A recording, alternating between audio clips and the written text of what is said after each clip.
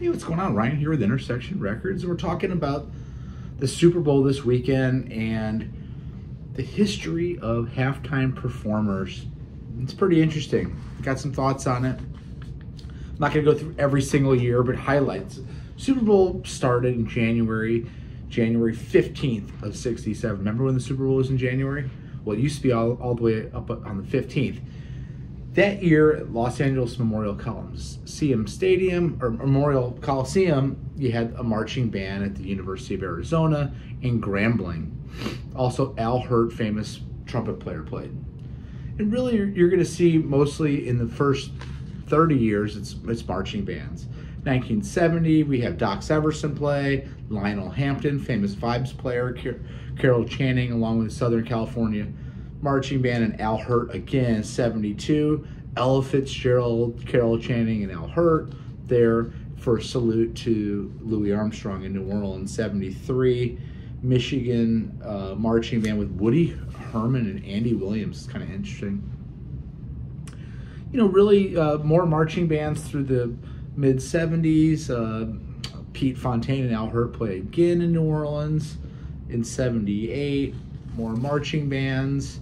George Burns and Mickey Rooney are rolled out in 1987 in the Rose Bowl, tribute to Hollywood, I guess, with a marching band again at Grambling State.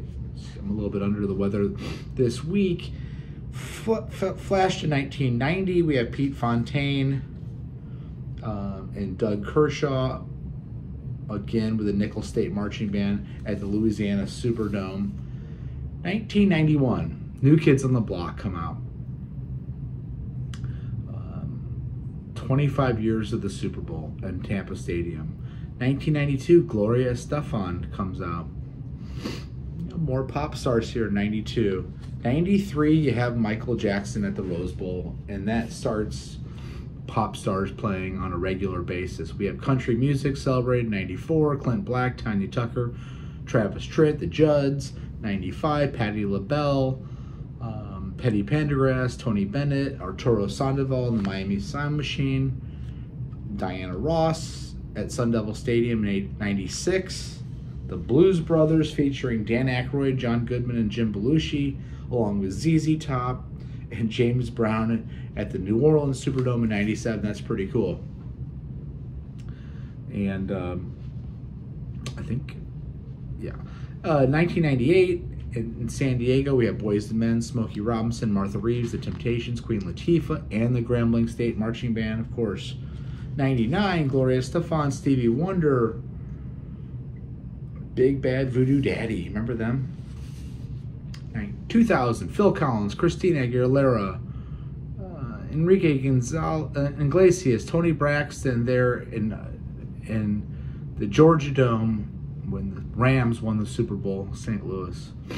01, NSYNC and Aerosmith. U2 in 2002. And rock kind of dominates this early millennium. No Doubt and Shania Twain with Sting in 93. 03. 04, the famous Justin Timberlake, Janet Jackson wardrobe malfunction with Kid Rock and Jessica Simpson and Nelly. So let's go back to rock because of that malfunction, right? 05, McCartney. 06, the Rolling Stones in Detroit. 07, Prince, In the Rain. Remember that? That was incredible at Dolphin Stadium. 2008, Tom Petty and the Heartbreakers was fantastic. Bruce Springsteen in 09 in Tampa. The Who in 2010 when Patrick Mahomes was in high school. I think he was a freshman. So that's the last time a rock band headlined the Super Bowl, 2010, The Who. The next year in 11, we have Black Eyed Peas.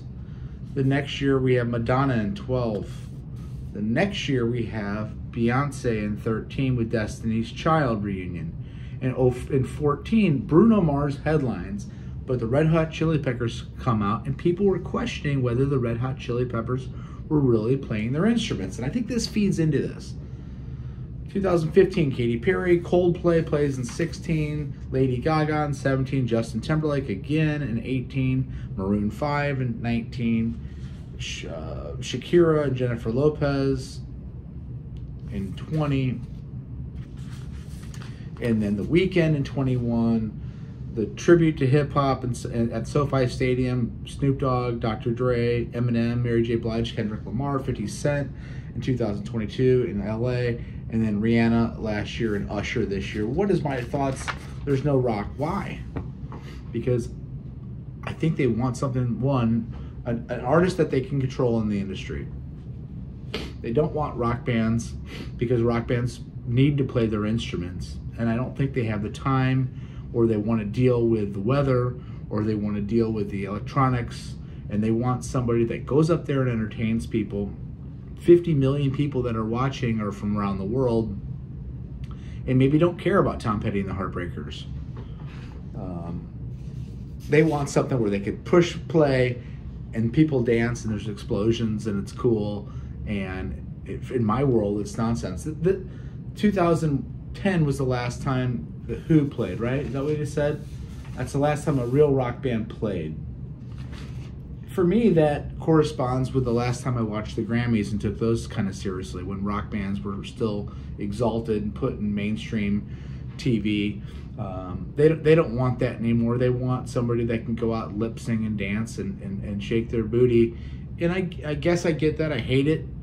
You know, how about Chili Peppers play again as a headliner? How about the Eagles play? How about Pearl Jam plays? How about Elton John or Metallica or the Foo Fighters or Guns N' Roses or Billy Joel or Bon Jovi even? How about Greta Van Fleet or the Struts? Or Marcus King or Fish. Again, they want to keep it safe. They want to keep it crummy, frankly. It's not about what kind of music it is. It's how you look.